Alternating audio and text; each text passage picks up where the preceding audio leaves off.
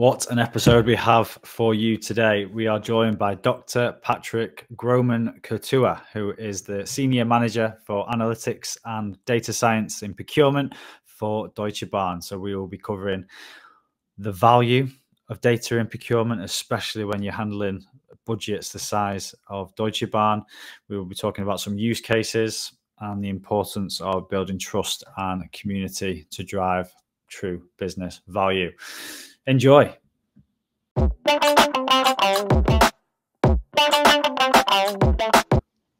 Welcome back to the podcast. Today we're joined by Patrick and we're going to be talking about data and data in procurement. So yeah, thank you for joining us today, Patrick. Why is it so important that we talk about data in procurement? Why is it so valuable? Well, first of all, thanks for having me. Yeah, been looking forward to it. First of all, data itself is not valuable, right? So data science, AI is always a means to an end. I think, especially in procurement, though, what you can do with it and what you can achieve with data for the business in terms of value and impact is really, really interesting. And yeah, I'm looking forward to getting into it. Nice. So people think of data, especially around tech, it's customer value, it's lifetime journey. We're talking about different beasts today. You've been working at Deutsche Bahn for quite some time now, and procurement at Deutsche Bahn is a big beast. It's going into the billions. So what is the power of each euro saved in procurement from your perspective, especially introducing us to data products within Deutsche Bahn? Yeah. Well, first of all, you put it right that procurement, when you think about procurement, it's typically, first of all, about saving money, right? Mm-hmm. And to put this into perspective, you said procurement at Deutsche Bahn is quite a large unit, and it is. It's more than 1,000 people. And central procurement at Deutsche Bahn buys most of what Deutsche Bahn needs to run its business and an entire railway system, if you will. Mm-hmm. So procurement buys tunnels, tracks, bridges, stations, trains, of course, everything you need in terms of parts for the trains, interior for the trains, all services Deutsche Bahn needs, IT services, cleaning, security, what have you. Also stuff like pencils, laptops, yeah, everything else, desks, tables. So this is all we have to buy. And last year, central procurement spent roughly 27 billion to buy everything Deutsche Bahn needs. And well, now let's circle back to data. If one major goal is to save money, why is that? Well, because of course we're all cost sensitive. We don't want to overspend. That's clear. But mm-hmm. Procurement is one of the biggest and quickest levers for profitability, because every euro you save in procurement directly increases earnings, right? So 1 euro saved is 1 euro more EBIT, and mm-hmm. And that's a powerful relationship. So if you can harness data to help saving money, that is value for the business. And one more thing,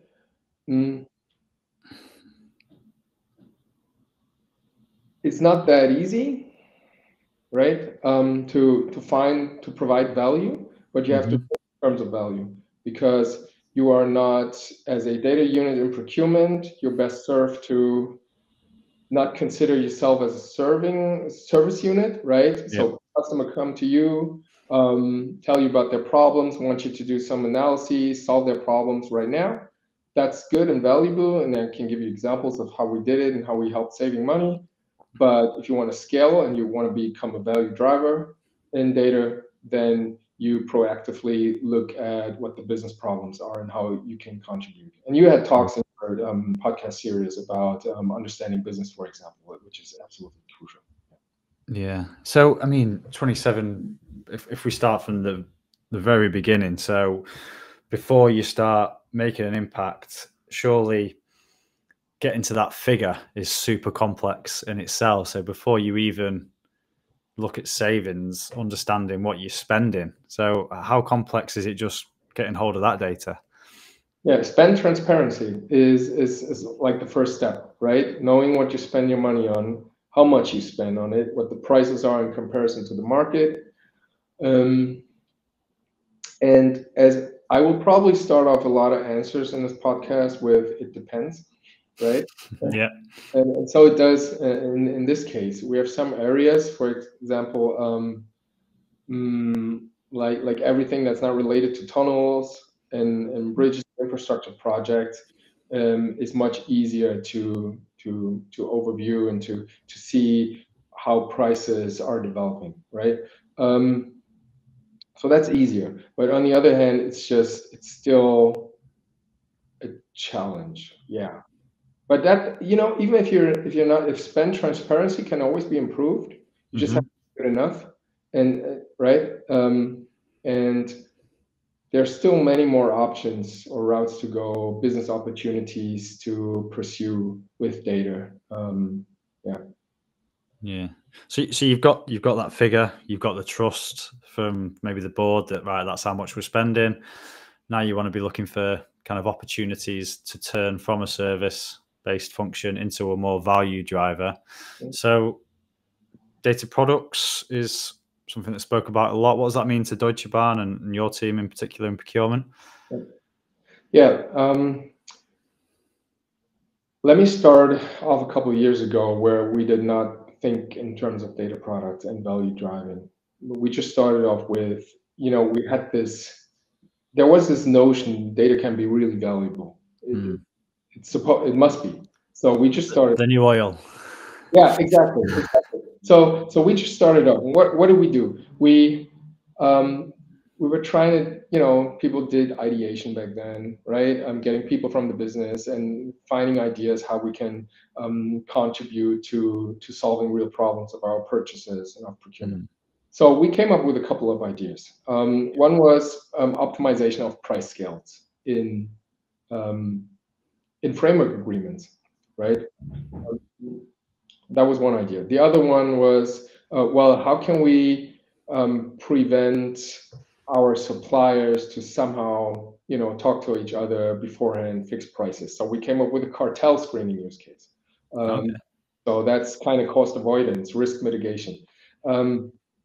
Then we came up with another one that's really basic is, can we have in one place as much information on our suppliers as possible from different sources, right? That's not just spend. How much do we spend across the company, or how much money goes towards that supplier, and what prices, what kind of contracts do we have, but it's also what's their sustainability rating, what's their credit rating, all these kinds of things.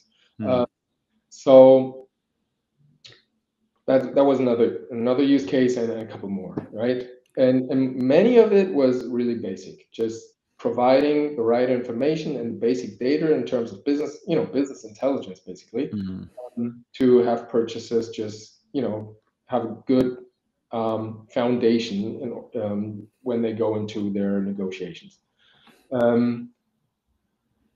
Cartel screening is a little different. There was a lot of data science involved as well, but that was the only one. So there were low-hanging fruits. Yeah. We thought at first these are low-hanging fruits, right? You just get the data together and that's it. Do some logic on it, and then you get to know about what's the structure like in your company, how many systems, what's the data quality like, and so on and so forth. Okay, so we had first ideas, and then along the way, of course, you always have to challenge.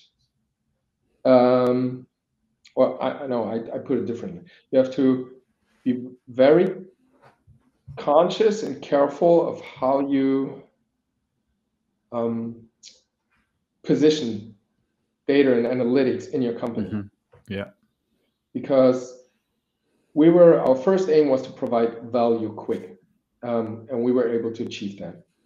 But then people get to know, oh, there's this team who can somehow do with data and just tell me everything I need to know when I need to know it, and I'll just news spreads fast. Yeah, exactly. And then you're just somewhat there's the danger of becoming a team that does all these ad hoc analyses. And so that happened, and I think it does happen to a lot of data teams to some degree, and that's okay, because you do provide value. But then you have to somehow switch roles and switch perception, and that's where you start becoming a value driver, and that's where data products come into play. But from my perspective, when you talk about data products, it's really about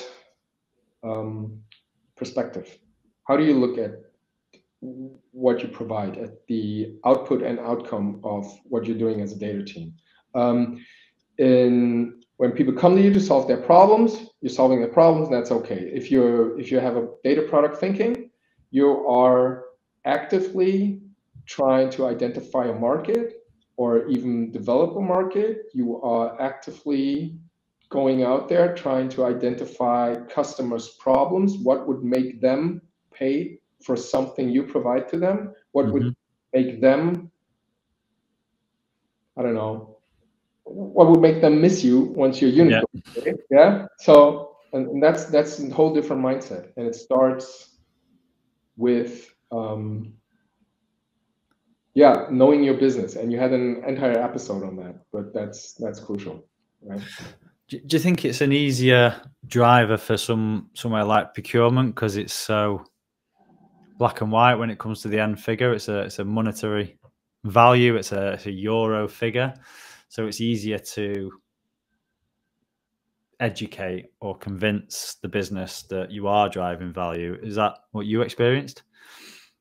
It helps. It helps tremendously, because what happens is, I mean, you have different ways of providing value, of course, and I guess most of people listening to this know it, right? You have, of course, monetary value. Then you have cost avoidance. You save time, right? Like people's hours, like working hours for what. And when you have cases like, saving working hours, you always have some assumptions, and you need to, you calculate it. You have a business case, and it's either it should be convincing, and then afterwards, how do you measure success of your use case can be tricky. In procurement, when it comes to saving euros, it's also tricky, but it's very tangible, right? Because it is about money. Let me give you one example. We had and now I come back. This is an example. That's actually an ad hoc analysis example. We had a negotiation team come to us. They were preparing for a tender of a logistics framework agreement, right? So getting stuff from A to B for Deutsche Bahn, right? And they wanted to design the tender, and in order for that, they were especially, among other things, looking for bundling potentials in different routes. Yeah. So they asked us if we could support, and we were able to analyze data from over 100,000 different shippings we had the data on, and provided them with information about bundling potentials. And they used this information to reduce prices by more than 1 million euros. So, and we spent 5 days on this one ad hoc analysis, and they, based on that information, of course, they were the expert in the negotiation, right? Without them, nothing would have happened, but without us, less would have happened, right? So that's, of course, very convincing. And you're lucky if that happens, and if the business attests you, you definitely helped us save exactly that figure. And that helps to get management backing and buy-in, and a little more freedom to not just do like the tip of the iceberg fancy stuff, but to lay the groundwork to be successful in the long term. How do you strike that balance? You've done an ad hoc analysis in 5 days. You've saved 1 million. in theory, you saved €1 million. That's a lot of value to a business. How do you balance that with the more longer term kind of vision, and maybe say €5 million, but it's not immediate? Yeah. Well, if you have a convincing business case, at least the DB procurement works, right? And if there's a need, again, we come back to market and customer centricity, right? What kind of problems do you solve, and is it a problem that management also sees, and is the business case convincing? Then you get the backing and you just do it. But I think that's not so much a challenge if you find the right problems. The bigger challenge is to get the freedom to do the groundwork, right? Make sure you have the foundation to really also in the future be able to contribute. And then we come to having processes in place, having proper structure, having good data quality, right? Yeah. Data quality is key, and it's something people, especially when they think, data is the new oil, some people still think that, then they think, okay, and next year we're going to have tremendous benefits, and they forget that to also have tremendous benefits in higher hanging fruits, right? Yeah. Then you need to invest in data quality, and that takes a lot of convincing, a lot of good storytelling. Not just storyline. You have to tell the right story, and it's got to be convincing. And that brings me to, again, how do you become a value driver? And if you like to go, I can just illustrate that for. Yeah, please do go into that. Let's take data quality. At some point, is my assumption. I mean, we were at the point, and I think many data teams and many companies get to that point where they realize that their data quality is somehow limiting their success in their in terms of how much value they get out of data. And what do you do when you get to that point? There are different approaches, right? Let's say you're a large company, you have 100 systems, and let's also assume in most of them data quality is maybe terrible. Okay, so what do? You have 100. You can't tackle data quality all at once, because typically it's a management and a change path. Not so much something that data people have to do, but something that management has to be aware of and processes have to be implemented. Which also means that it's typically, and especially in this day and age, they're not going to hire new people to improve data quality. And that means you have to, people who have to invest in data quality from the business have to do that on top of their existing workload. And that's not going to happen, right? Not for 100. It's tedious. No way, in my opinion. So what do? You can just pick one and start with that, and find someone who's interested and thinks, okay, I understand, I want to do this, and I will be willing to invest my time to improve data quality. I don't know, some leader in the company who makes sure that data quality in the processes is improved. Okay, but what tells you that the system you picked is the right one, right? And what's the criteria for it? The criterion. And I think that the best approach to pick your battles regarding data quality is to start with the business.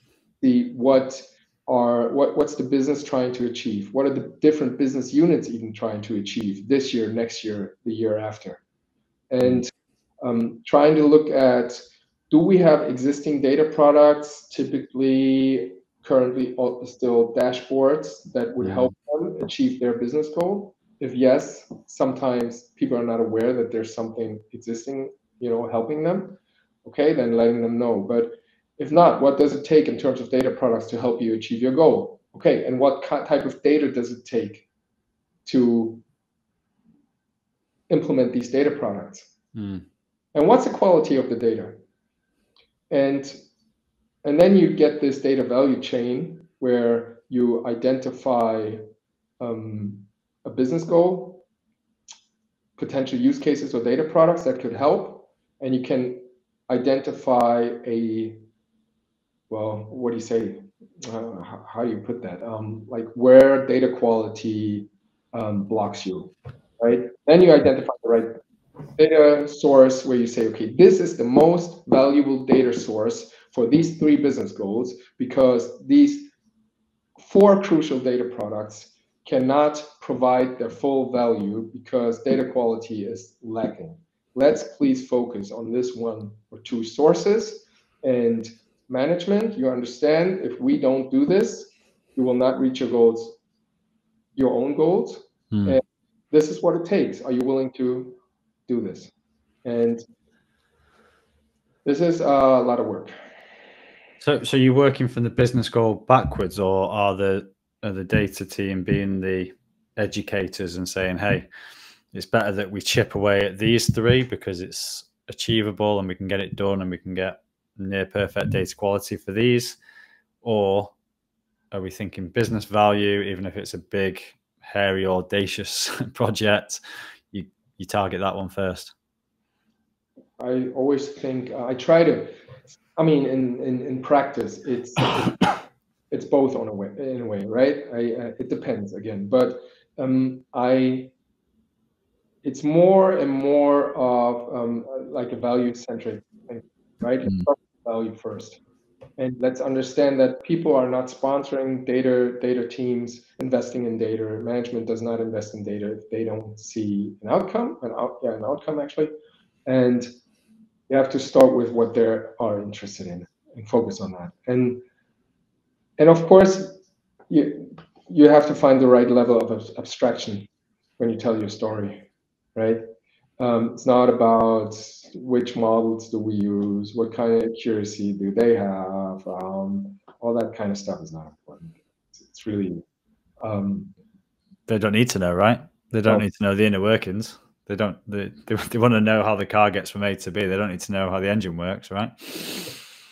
Yeah, but they need to know what to fix on the car if the car doesn't get you from A to B, and they need to be willing to invest in the repair.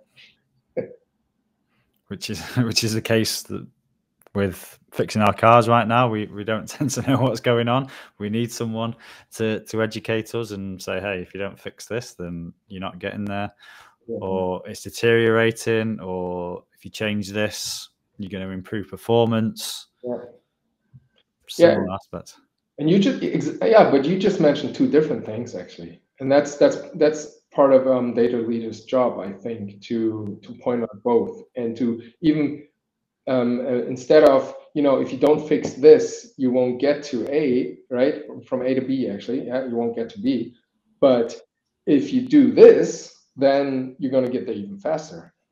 You burn less gas, right? All these kind of things, that would be ideas that management or business probably doesn't have the right knowledge about data and algorithms and stuff to come up with these ideas itself. That's your job. And that makes you a value driver. Then people turn to you. Okay, I have this problem. I need to procure more, and I cannot grow my staff, for example. How do I do this? I need to save more money because maybe costs need to be cut drastically. Yeah. So that's what you ultimately want to achieve, I guess. People turning to you, asking you for advice and for ideas, instead of telling you that, fix this, do this. I need this dashboard ABC, which is but. And if we stick to the car analogy, it's, as a data person, we may think that the business wants to get from A to B as quick as possible, where in reality they want to get there as safely as possible. So rather than focusing on speed, which we think is the biggest driver, they want to get there as safe as possible, which is a completely different angle. Yeah, definitely. I agree. Nice. And I know a quote that you like is data is power, and trust is required. So following on from this, community, trust in relationships, how do you build them? Where have your challenges or fallbacks been? Yeah. Well, I highly value trust and community to achieve ultimately what you want to achieve for the business.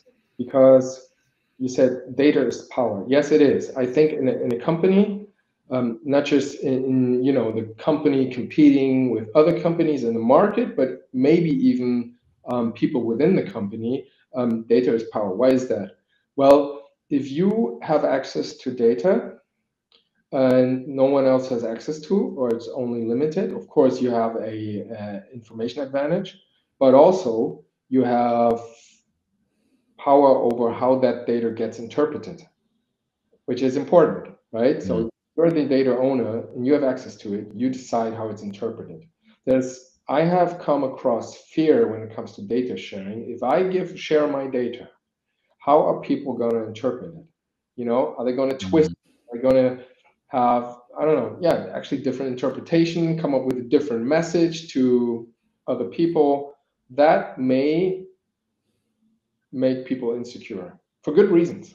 For good reasons, yeah, completely understandable. So that's a problem or a challenge actually. If you're building your business on data and you need data to help your business, and also another thing is data is closely linked to transparency, right? Goes in the same direction. If I have data, I can look at things more objectively and I have more transparency about how things are going, maybe in the company. And this is where trust comes into play, and network and relationships. I think you have to look at it from two perspectives. You have to really invest in trusting relationships in order to have people trust you that you're not doing funny stuff with their data if you want their data.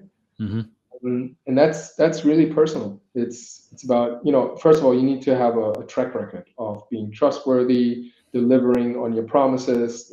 That's true. But also you have to just be able to connect with people. And that's people from the business side, of course. And then there's we have at Deutsche Bahn, we have an analytics community. So we have a central team, which I am fortunate to head. And we have other data specialists in the different parts of procurement and form a community. And why is that important? Well, because if you need to know, what do people look like? What do they care about? Do they like going to the gym? When they go to the gym, do they just work on upper body and they avoid working on legs? Everyone. Yeah. I mean, you just need to know those things to be able to connect, not just to in a very calculated way, because I'm convinced that that's what makes like working with people so valuable and so enjoyable. You get to know them, you get to connect with them much easier, and then based on that foundation, you can there's trust, there's more transparency, and stemming from that transparency, you get things done much faster. Who to talk to, they trust, either you've helped them before, that's why they're inclined to help you now. Maybe they just like you because you're just doing upper body in the gym just like they are, right? Yeah. And they want to help you because they like you and you like them. So it's not, no business case behind it, nothing tangible, no hard facts. It's all about relationship. And I came to value this part of working in data tremendously in the last couple of years. Nice. What a fantastic way to finish up. Trust is key, I think, is the main point we're finishing up there. Talking about community, where can people find more about the work you're doing, keep up with what you've got lined up? Yeah, well, I'd be happy if people just jump on my LinkedIn profile. I'd be happy to connect, drop me a message if you have any questions or like to interested in exchange, have similar problems, have other problems. I really enjoy that. I'm talking about network, relationships, and trust. And if you like to know more about our use cases and what we do in procurement, there's an Frankfurter Allgemeine Zeitung article that came out in almost 2 years ago. Mm-hmm. I can link that in the show notes.